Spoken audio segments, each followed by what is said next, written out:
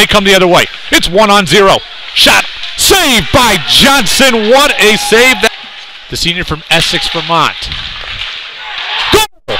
It's also CVU high school hockey as well as South Burlington as well as Rice Memorial. Shot hits. It hits the post. It goes in.